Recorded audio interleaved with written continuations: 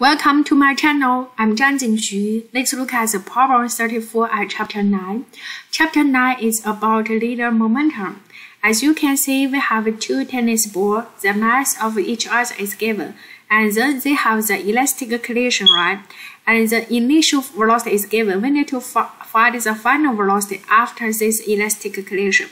As we know, for elastic collision, that means the momentum is conserved and also the kinetic energy is conserved. Agree? So initial momentum equal to final momentum, and also initial kinetic energy plus equals the final kinetic energy. And you can solve these two equations, get this function. And this one you can get from the textbook. The textbook shows each steps how to get it there. And then you can solve this equation with this one. So you look at these two equations together, and then you can get the velocity VA plus and VB plus. The equation is not difficult, so only thing maybe you have trouble is do the calculation, right? But this calculation, just practice will make perfect.